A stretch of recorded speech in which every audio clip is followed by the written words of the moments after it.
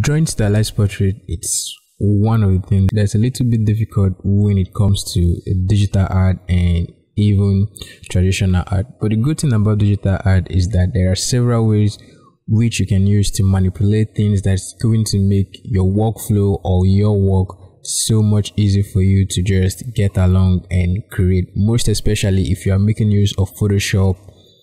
Okay, so in today's video I'm going to give you guys one tip that you can use to draw a stylized portrait. Now, I understand that when it comes to stylized portrait, there are some certain features you need to change to get that stylized portrait look.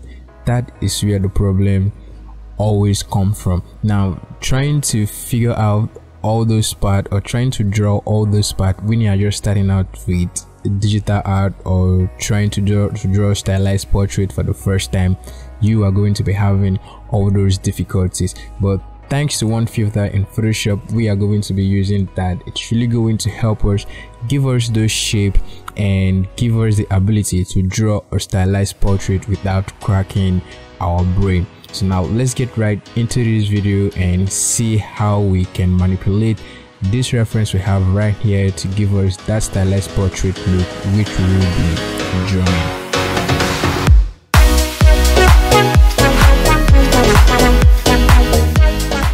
Back into Photoshop. Now, if you want to follow along, you just have to get any reference of your choice, or you can just go over to Pinterest and you are going to see so many references you will be making use of. So right here I have this reference which I will be making use of. As you can see right here, it's not a stylized portrait, it's just a real portrait. So now we are going to convert this into a stylized portrait and turn it into a reference which we can use to draw a stylized portrait. But you need to understand that what makes a stylized portrait different from a real portrait, it's the features. Now, the eyes, most of the eyes of stylized portrait is a little bit big, the nose are small, the mouth is small, and when it comes to the jaw is a little bit thin than the original portrait. Now, the main portrait always have the feature of the reference you are drawing from, and why the stylized portrait has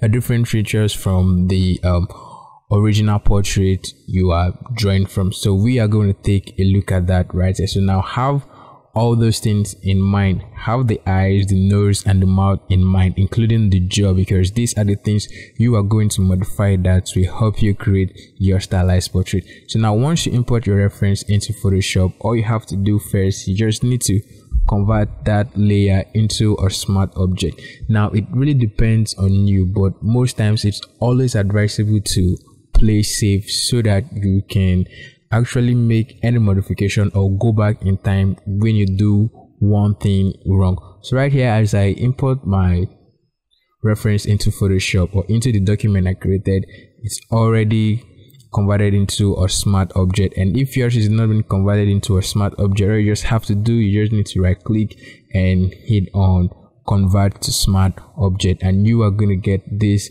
little icon right here. The moment you see this little icon on your layer, this is telling you that that layer is a smart object. So now wherever filter you apply on this layer, it's going to create a sub layer for you, giving you the ability to edit or delete this layer or delete that filter without making any modification or without it affecting that particular layer. So in order for us to achieve this stylized portrait effect, you need to remember the liquify filter in Photoshop. We all know that the liquify filter gives us the ability to modify various shape into something else, like turning a portrait or whatever shape it is into the desired shape which we want. Now this is really possible if you know how to make use of the liquify filter. Now the liquify filter is just like this, but it has a lot to this if you really know how to make use of it. Well, I'm not really going to be explaining this liquify filter because there is nothing really much to learn here. It's just for you to understand what you want to do and how to get what you want, which I'm actually going to walk you guys through as we create this right here. So when you look at the left part, you are going to get some tools just like in Photoshop, and the right part you are going to get some options which you'll be making use of. Now the properties of the particular reference or wherever item you have right here which you want to modify with the liquify filter. All right, so we are going to come back to the tools later on, but first of all we need to deal with this feature of the face, like the eyes, the nose and the mouth. We need to make modification to those parts. So when you open up this from the first time, you might get this like this.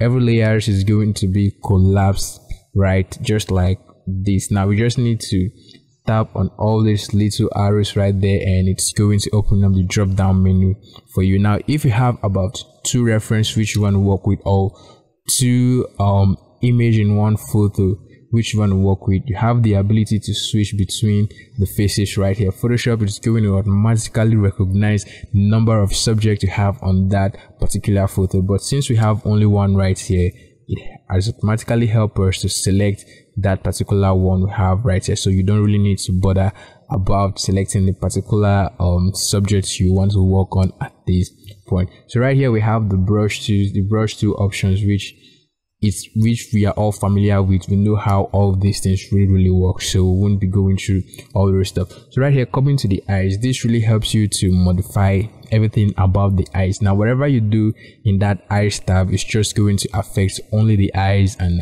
nothing else. Now depending on how you want your eyes to look, that eyes tab is going to help you modify that. So I want the eyes to be big. Now if I go over to this part and I increase the size of the eye, you can see what is really happening.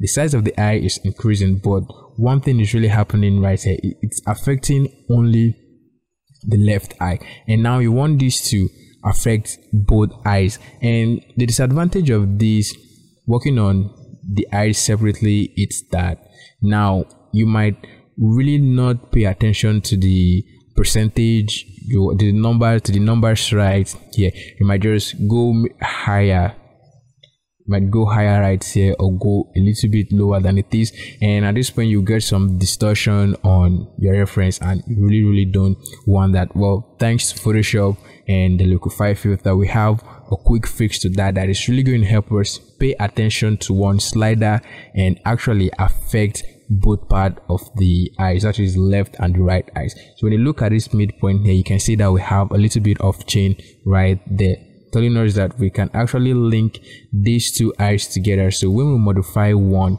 it's going to affect both of them. So when I click on this chain right there, you can see now we have the same values right there. Right here we have 66, and the right eyes we have 66 right here. So it's giving us the same value right here. So now you can just quickly go through all these and do that. Now I always do this depending on what I want to modify, but for me I always do this so that in case I find out that I want to modify something else, I already know that that chain has already been linked between the 2 parts. So whenever I adjust anyone, it's going to affect both of them. So right now I want to make this eyes big, and I feel like 66 is a little bit okay for me.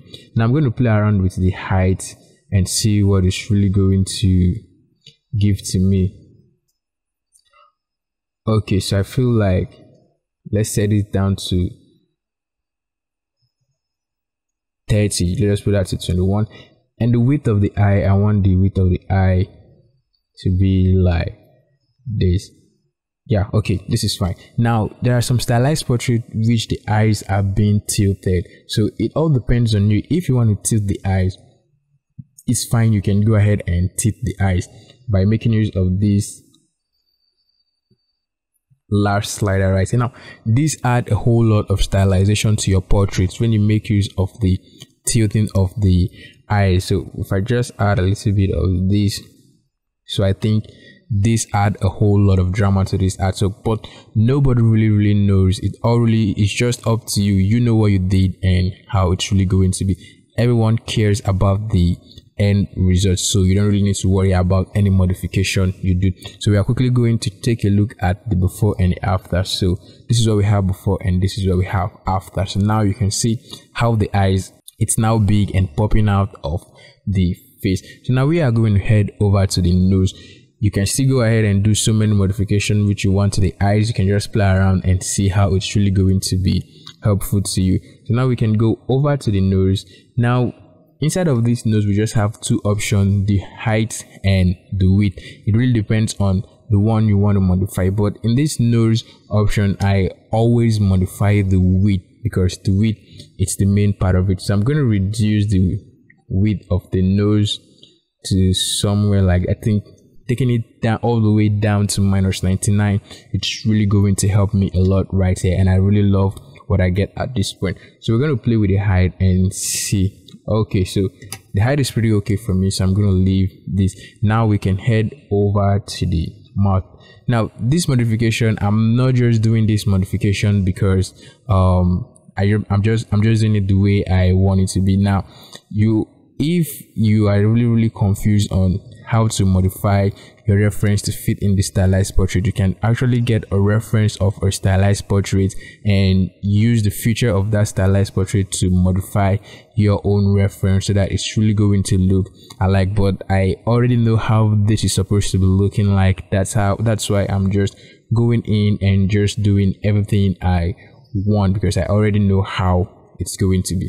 Now head over to the mouth. So inside of the mouth we have many options right here. We have smile, upper lip, lower lip, mouth width, and mouth height. Now most times I really don't play with this smile, but you can do something crazy depending on the kind of reference you have and what you are going for. If you want your subject to smile, you can make use of that smile slider to make your subject to smile. And if you want your subject to bone or look sad or so on, you can actually make use of that smile slider to do that. Well, let's quickly take a look at that. So if I undo this, you can see it's turning the subject into making the subject sad, and if I do this, it's making the subject smile. And you can see how amazing this is. No one will ever know that you do this with the liquify filter right inside of Photoshop. But I like the default value I have right there, which is 0, so I'm going to set that back to 0. So now the upper lips works on only the upper lips. You can see the adjustment it's doing if you want to increase the size of the lips or you want to reduce the size of the lips. So the same thing involves with the lower lips, but like I said before, I always play with the width of the mouth because it's really going to give me what I want. Now we all know stylized portrait, the mouth are not as big as the original portrait, so we just need to make the mouth small. I'm going to come down to this mouth width and reduce the width of the mouth. Now this is actually really okay with me. I love what I have right here, and I'm going to just know that is pretty fine. I'm going to set that to 0. Now we are done with all these and it's really okay. Now let's head over to the face entirely by clicking down on this drop down menu right here and go over to the face shape. So inside of the face shape, you can see that we have the forehead, chin height, jawline, and the face width. So first width I'm going to play with right here is the face width, which is very important. So I'm going to reduce the width of the face. So now you can see a whole lot of drama this has added to the face, now giving us that stylized portrait look or that cartoonish look which makes up a stylized portrait. So I think this adjustment I've done right here is so much easier for me and I love it. Now you can play around with the jawline and see what you are going to get. Now if you want to make this really flat, it's totally fine. So I think somewhere around -20 will be fine for me, so I'm just going to leave that to 21. -21 it's really okay for me and it's fine for me because most times we really don't see those jaws when it comes to stylized portrait, depending on the kind of stylized portrait you are going for. Already this reference don't have a lot of jaws, so we just need to take a little bit of the jaw out of this since we are doing some modification to get the stylized portrait look. So right here we have the chin height, which is this. Now most times, depending on the kind of stylized portrait, we have a long chin and we have a short chin. So now this is really depending on you, on how you want this to be. So you can just play around with this and see what you are going to get. So I think somewhere around 30 it's okay for me and I love what I'm getting right here. Now coming to the forehead, it's just going to help us shift it down or take it upward. So I think the default value for the forehead is really okay for me, so I'm going to stick to this, and this is pretty fine. So let's take a look at the before and the after. This is before and this is the after. So now you can see a whole lot of drama this has added to our portrait. Now there are so many things you still need to do and still need to modify. Now take a look at the ear, it's looking a little bit different, and take a look at the head, it's kind of like different. So we need to make a modification to all this part. Now in order for us to make a modification to all this, we need to first of all save these ones we've added before. Now it doesn't really matter, you can go on and do everything once, but I just want us to have a little bit of backup in case we make a mistake. We can actually delete one of the filter and have the other filter available for us, so that we can just continue from where we stop. So I'm going to hit on OK to go back into Photoshop. So now you can see what we have right here. We actually have the smart filter right here, and we can turn that off and turn it on to see what we've got. Now I will head over to filter again and then liquify to go back into the liquify filter. Now me coming back into this liquify filter, it's going to create another liquify filter layer for me when we go back into Photoshop. So now I can modify each of these liquify filters separately if I want to do something or the other. So right here we are going to work on the head first. Now to work on the head, we are going to make use of the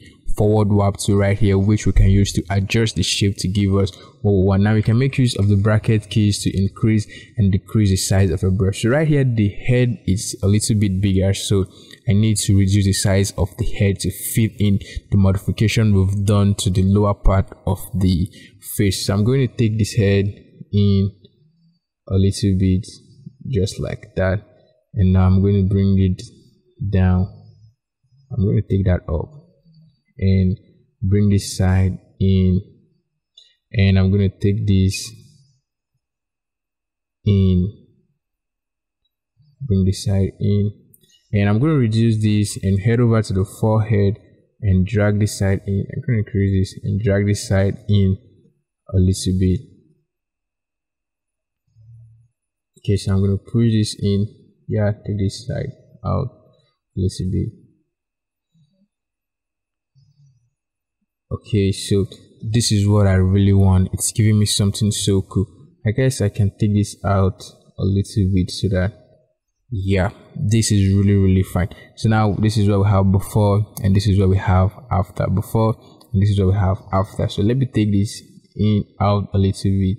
Okay, that is really fine. So this is what we have before, and this is what we have after. Look at this, you can really see how everything is now matching. Now you can continue doing this, or you can just hit on OK, come back into the liquify filter and try to modify other part. So we have right here, I'm just going to adjust. Now if you want a little bit of this, you don't really want this to be much, like you like everything the way it is, but you just want to reduce the way you just warp the head. The way you've warped the head, you just want to reduce a little bit of it. Well, you have that option by just scrolling down and coming down to this button that says reconstruct. When you click on the reconstruct, you are going to get this revert reconstruction option, and with the amount there, with the amount slider, you can just click on that and slide back. Now you can see that it's reversing most of the things you've done. So now when you get to some certain point which you feel like it's really okay for you, you can just leave it to that point and hit on OK. Then it's going to keep it at that point for you, limiting everything you've done. But 100% is really okay with me because it's just what I want. So I'm going to hit on OK, and this is fine for me. Now the last modification I need to do is to do some modification to the neck. But most importantly, you really don't need all this modification, because you can actually just, you know, look in and draw this neck yourself, and it's really going to be easy. But if you want to, you can go ahead and do that, so that it's really going to be easy for you. Now we have to do some modification to the ears, because the ear is a little bit bigger. So I'm going to reduce this a little bit, increase the size of the brush, take this in.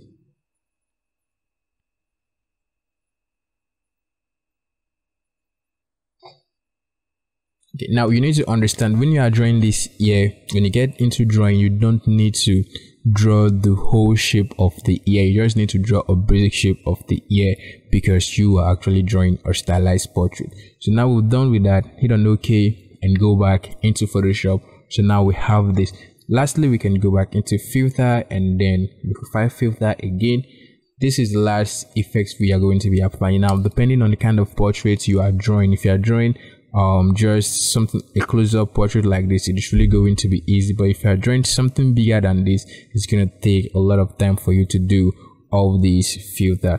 Now, if you keep doing this, it's really going to help you understand the features. Now it will get to some point where you don't need to do all this adjustment again. It's really just going to help you understand everything. Now you can just go in and draw those shapes yourself because you already understand how a stylized portrait is and the features that make up a stylized or portrait. So I think I'm going to make a little bit of an adjustment to the jaw right here. So I'm going to bring this down just like that. So I want that kind of like a sharp edge right there.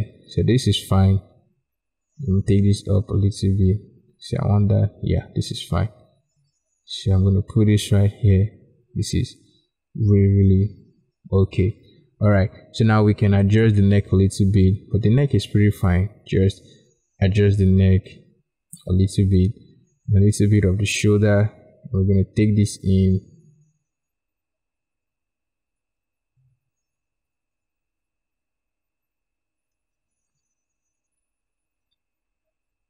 Okay, so this is what we have before and this is what we have after. Before and after, before and after. Now it's really fine if you want to go in and do so many things. You can just go ahead and do that. Now note, if you feel like the eyes, the mouth or the nose is not really what you want and you actually need to adjust some of it or add more to the effect, so now you can see when we get into this liquify, those values we've added before, it's no longer available yet because they are in the first layer of the liquify we apply. So now you can go back in again and repeat all the same process and it's going to add up to the previous one you have before. So I think this is how I'm really going to keep this, and I really love what I have right here. I'm going to hit on OK and go back into Photoshop. Now it is time for you to start drawing, and of course we are not really going to be drawing right here.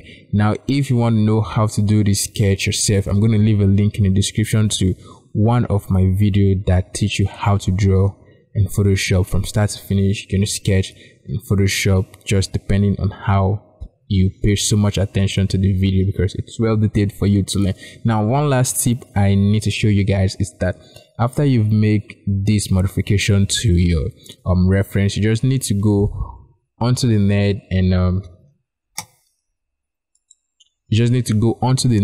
and then you need to search for stylized portraits. Now I just searched for stylized portrait eyes because I want to take a look at the eyes and see how it's really going to be. So you have so many options of the eyes which you can use from and use to draw your own stylized portrait. Now you can go on Pinterest and you're going to get a lot. So right here you can see we have so many stylized portrait eyes which you can actually pick from and apply to yours. That is if you find it difficult in somewhere else. Now you can also take a look at the jaw. If the jaw is not really what you want, you can just pick from here and add that to your own reference. But you've got a whole lot of start from taking you from 0% all the way up to 70%. Now the remaining 30% is up to you to decide on how you want to modify yours and see how it's going to be. Now most times you can just draw, make a rough blocking out of the shape of your subject or your reference. When you're done with that, you can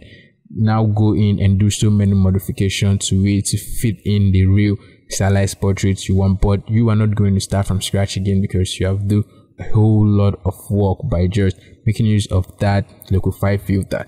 And there is one thing I couldn't show you, so I'm going to go back into Photoshop. Now if you want to make any modification to any of those filter you add, let's say the eyes is too big and you want to reduce the size of the eye, so remember the numbers of liquify you added to your layer and know how you arrange them. So the first filter right here, which is the liquify filter, it consists of the eyes, the nose and the mouth. So when I double click on that to go back into the liquify filter, now this is going to load that mesh as you can see right there, do some crazy stuff. But once it's done, it's going to take you back into the liquify filter.